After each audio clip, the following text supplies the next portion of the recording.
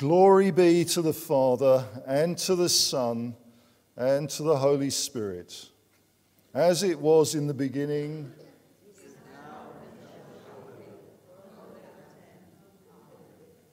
Right. This is one of those interactive sermons, right? Yeah. You all know it, don't you? Some of you because you're Anglicans, some of you because you used to be members of other denominations that say it. Somehow, if you're a Christian of any standing, you know it. It's called the doxology, from a word that means glory, glory to the Father. But I wonder how many Christians who can say that doxology off by heart have even stopped for a moment to think about what they're saying.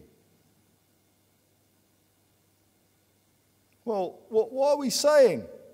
That praise and honour are due to God, and that the God who is due this praise is called the Father, the Son, and the Holy Spirit.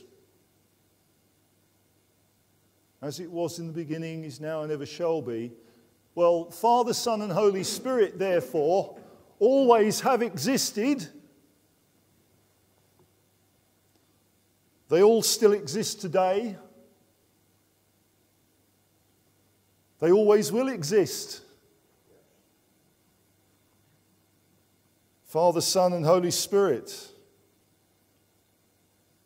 And we believe it because we're saying it all the time. But that's quite challenging, isn't it? The God who is called Father, Son, and Holy Spirit always has been. There was a son long before Jesus was born in Bethlehem. There was a Holy Spirit long before Pentecost. And these persons always will be. And that's what we believe. And it's important. There are reasons why that doxology is there. Now, of course, today, you see, is Trinity Sunday. Why am I telling you all this? Well, because it's Trinity Sunday. That famous Sunday when traditionally the clergy go on holiday. That famous Sunday when incumbents give their curates the sermon to do. You will notice that I've come back from my holiday to do this. You will also notice I haven't given my curate any work to do. So here goes.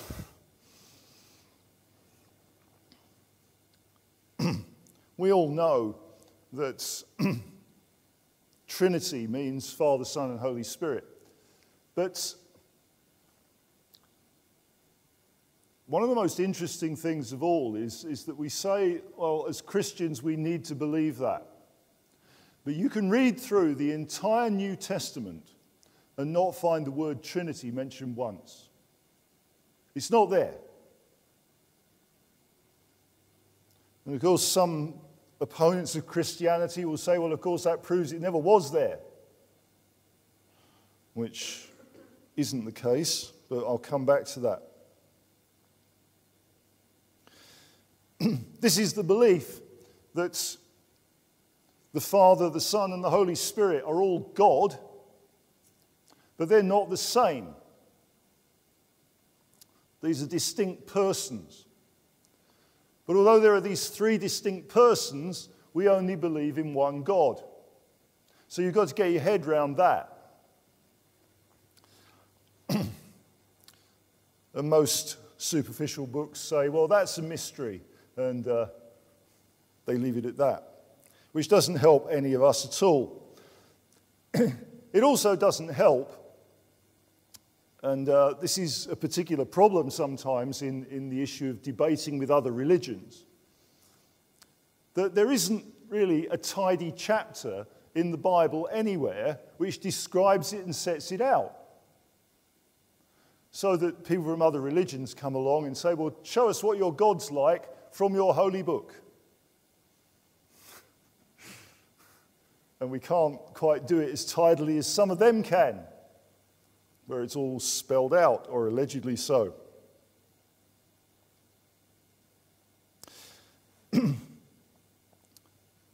But we have got to go a bit further than that. Because, of course, it is believing in God as Father, Son, and Holy Spirit, which makes us Christians in an orthodox way. Orthodox with a small o, by the way, not a big one. You see, there are lots of groups in the world that call themselves Christian. They're not all Christians. They're certainly not all born again. And the way of distinguishing them from each other is precisely this. Do they believe in God as Father, Son, and Holy Spirit? Because if they don't, then they aren't right. And you meet a lot of them on your doorstep, and sometimes it's very hard to tell the difference. It was quite interesting. While I was at university, I met a group of Seventh-day Adventists. I thought that Seventh-day Adventists must be weird, crazy, off the scale. When I began to talk to them, I discovered that they actually are born-again Christians. There's nothing wrong with what they believe about God as Trinity, Father, Son, and Holy Spirit. They're fine, so don't be afraid of that. On the other hand, Jehovah's Witnesses are not. And neither are Mormons, because they don't believe that Jesus is the Son of God. They certainly don't believe in the Trinity as Father, Son, and Holy Spirit. And I've noticed in talking to Jehovah's Witnesses in recent years that they're becoming particularly aggressive about this issue. That I was having a discussion with one who started to tell me this story about how the doctrine of the Trinity was made up by the Emperor Constantine at the Council of Nicaea in 325 AD. It was straight draw from Dan Brown. A bigger load of nonsense I'd never heard in my life. Now, the Council of Nicaea in 325 AD is very important, but not for the reasons that he was trying to say. All right? That in the early years of the church, there was a lot of debate, especially in the time when the canon of the New Testament hadn't yet been agreed, i.e. which books of the New Testament were to be trusted and which weren't. There was a lot of debate about how could God become a human being in Jesus Christ. Because surely, if God is the unchanging God, if he became a man, he must have changed, therefore he can't be unchanging. You understand the problem, you know? Hard to get your head round again. And when the Roman Empire became Christian in the early years of the 4th century AD, under the Emperor Constantine, he called together the Council of Nicaea to try, amongst other things, to resolve this problem.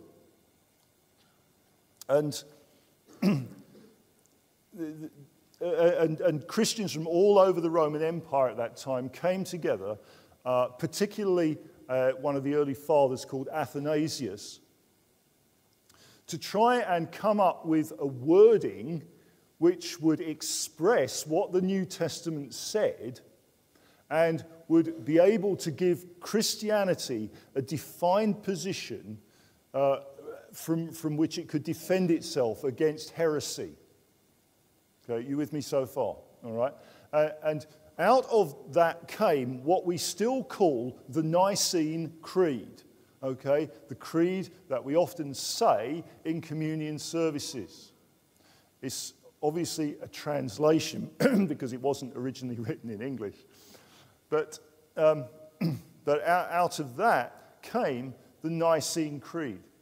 The idea that God became a human being in Jesus, and that Jesus Christ was by very nature God, and never ceased to be God, all right, of one being with the Father and was made man.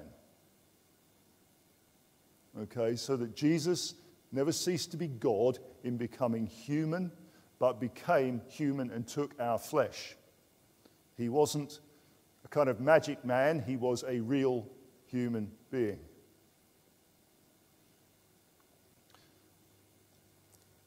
And very importantly, the Council of Nicaea also established that there was a third person to the Trinity. That the Holy Spirit was not kind of a piece of God or a thing. All right? So you don't refer to the Holy Spirit as it. Okay, this is a person. Right, you got that? So, and Christians still make this mistake. All right, it's important. So here is the third person. And they express this in the words that say that the Holy Spirit proceeds from the Father and the Son. He is not the same as God the Father and God the Son, but he is so at one with them that he is God.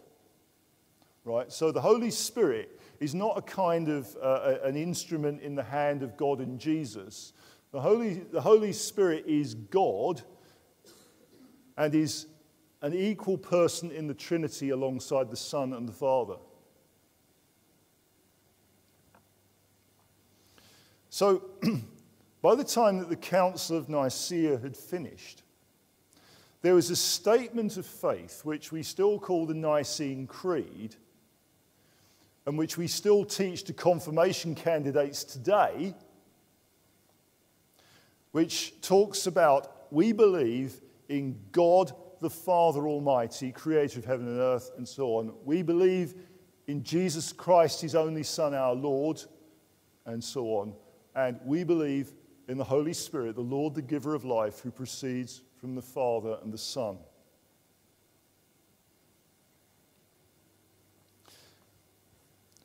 And in that Trinity, all right, all of those things that we've said are backed up by statements in Scripture in various places in the New Testament. All of those things are vital for us to believe and help to make us orthodox with a small o. So we believe in God the Father, who is essentially the creator of heaven and earth, maker, we say in the creeds, don't we, of all things visible and invisible, which is a very good way of putting it. We believe in God the Son, who the Bible says had a role in creation, as it says at the beginning of John's Gospel, doesn't it? In the beginning was the Word, and the Word was with God, and the Word was God. By the way, not the Word was divine, as the Jehovah's Witnesses have it. The Word was God. That's the correct translation.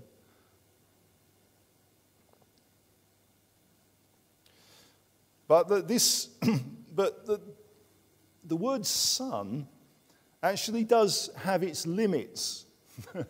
You know, if any of us have a son, we can usually place the date when he began, whether that's birth or conception, but you see what I mean.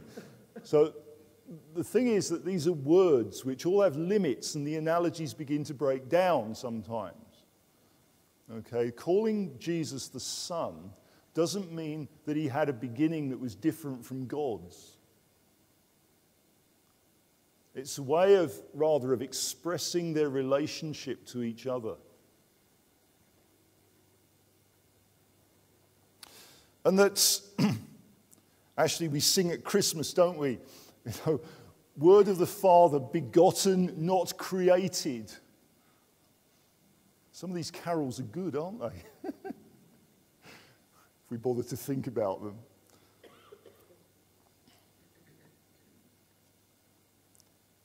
And that this second person of the Trinity, who sometimes we call the Son,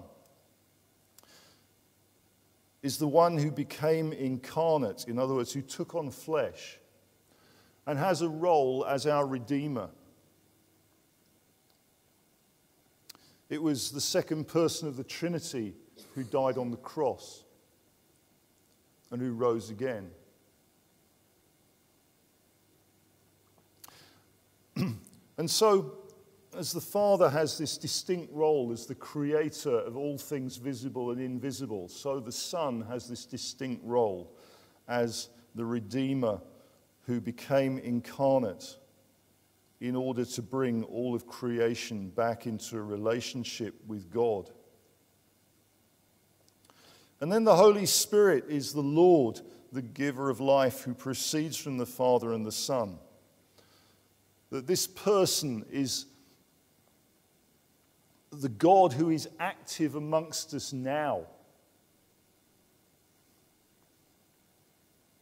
who is the God who we experience, the one who leads us to the full person of God. Now, why is this important? Well, it's important because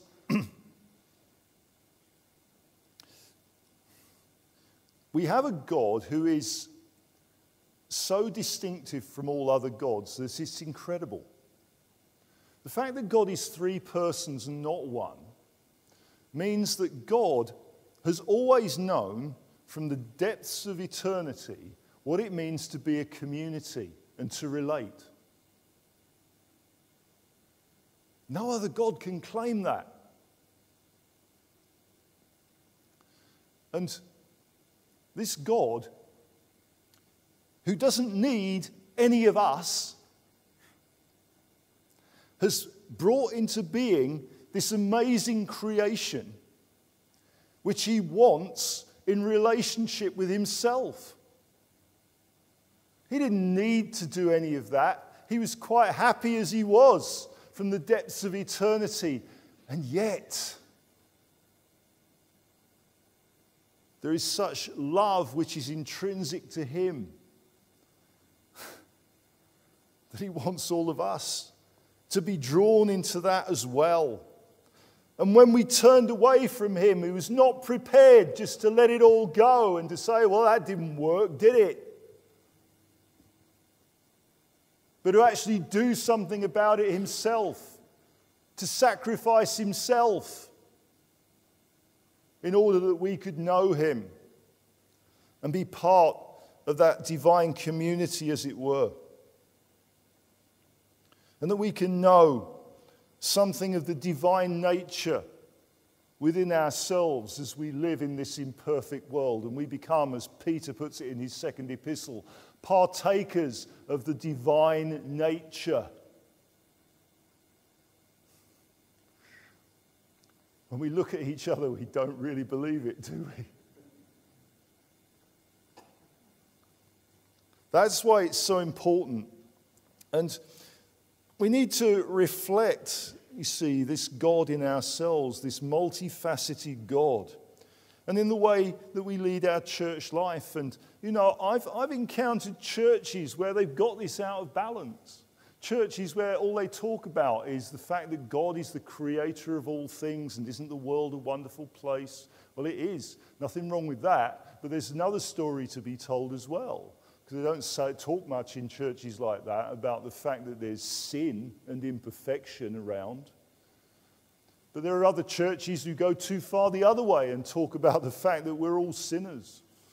And they'll just bang on week after week, year after year about how sinful you are and how much you need redeeming by the work of the Son.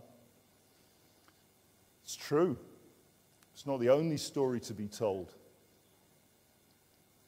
And then churches who leave the Holy Spirit out of the equation altogether. Well, Jesus is all we need, they say. Well, yeah, I know what they mean, but it's just getting it out of balance. And churches, of course, who only ever talk about the Holy Spirit, and what about God doing a work in our midst today, and we can't go home until he has? Yes, there are churches like that, believe me. Probably not in the Church of England. But there are. But do you see what I mean?